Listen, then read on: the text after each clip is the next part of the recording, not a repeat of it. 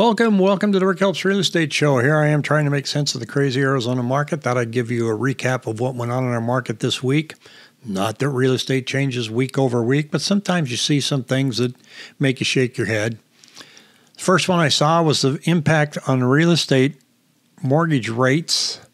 6.44 went down from about 6.54. Not a big move, but what was interesting to me was the revisions in the job data came out that were shocking. Highest revision in 15 years. They said, oh, you know what, after looking at all the numbers and checking and cross-checking and checking our estimates, we were off by about 800,000 jobs. Now, why does that matter? Well, normally the bond market reacts wildly to that. Bad news is good news for mortgage rates, right? So if the GDP came in at a negative number, the bond market would just go nuts and mortgage rates will plummet, because that's usually what happens in a recession. But there is this well-telegraphed anticipation of a rate cut by the central bank coming in September. The bond market is operating under the assumption it'll be at least a half a point cut. So here comes this bad news, and they're kind of like, yeah, well, that's what we thought, so whatever. The bad news didn't shake up the market. It makes you question, say, are they a little ahead of their skis? Because if in September, if the central bank happens to come in and go, we're going to go 0.25, I think you're going to see mortgage rates go up because there's this anticipation that they're going to come in hotter. The general feeling by all the surveys out there is that they feel that they're going to have at least 3 cuts. We're going to have one September, November, and December. And it'll be about 0.75, 25 at a time, but they're going to start out with 0.50. It's a big guessing game. There ought to be money in it for you and me if we guess it right. So that's why that news that should have been really shocking just kind of go, oh yeah, almost 1 million jobs, who cares? Where are we? Well, I'll read you what they say here. We're seeing some more positive signs from a seller's perspective. It's not all bleak out there for you sellers. There are 9 cities showing an increase in their Crawford Market Index over the past month, up from 8 last week.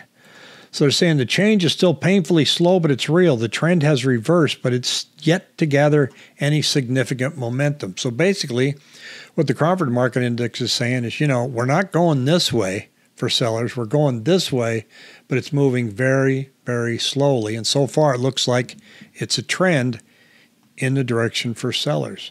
It's not great news if you're a buyer, right? Unless you're in Buckeye, Maricopa, Queen Creek, Surprise, or Goodyear, then it is. It's already a buyer's market down there. But Fountain Hills, Chandler, Avondale, Scottsdale, Phoenix, Gilbert, parts of Mesa, sellers are not having a problem. And this is validating that as far as the supply and demand on the index. And here's what it looks like in a line here. You can see it's hit the bottom. It's just staying there. What you look for is things like this, going way down or turning and going up. It's a forward-leaning indicator of supply and demand. And our active listings are kind of showing that the same way here. We really haven't budged all summer. I thought we'd start trending down, but we're not.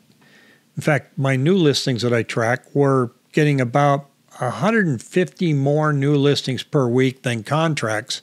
That's the only thing that's keeping active listings up, because our contracts are down to about 2,400 every 7 days, which we were about 2,200. We're seeing mortgage applications go up this week because of the cut in rates, but I don't see it hitting the numbers yet in pending sales. This is listings under $1 million on the actual asking price, and it has not moved. It's flat. It's been this way all year. But what we are seeing move is seller contributions. They're contributing more. So basically what they're saying is, well, I'm going to keep my price, but I'm going to help you with your closing costs or perhaps a rate buy down. And you can see here that that number has spiked up this last week, up to 54%. That's the highest it's been in a long time. I mean, take a look at that. Back here in 2014, it was 32%. Half of the homes out there are offering seller concessions. That's why the prices are staying where they're at, their asking price. Give me my asking price, I'll kick in $10K. And you can see right there, Seller concession is 54%, median concession $10,000.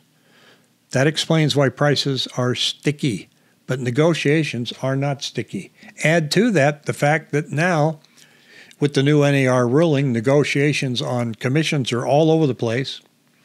So the buyer can negotiate with the agent and go, well, what do you charge? And the agent says, well, I charge this. When we write a contract, let's get it from the seller.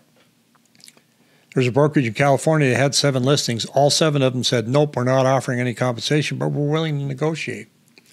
Every contract came in that said they wanted contribution from the seller said, okay, I'll do that. They got between 2 and 3%. Because they have about 30, 35% in equity. What's 2%, right? So the sellers are saying, let's just get the deal done. You're already seeing that they're going to give you $10,000 for closing costs, right? So seller concessions, as far as your buyer agent commission, could be part of that math. And that's what we're starting to see. What we're not seeing, which is rampant, is, well, I should word that differently. What we are seeing that's rampant is confusion, massive confusion. Buyers, please understand, you are not required to pay your agent. You can get it from the seller. You can negotiate with your agent the percentage you'll pay him if he helps you. You can also say, I'm not using you.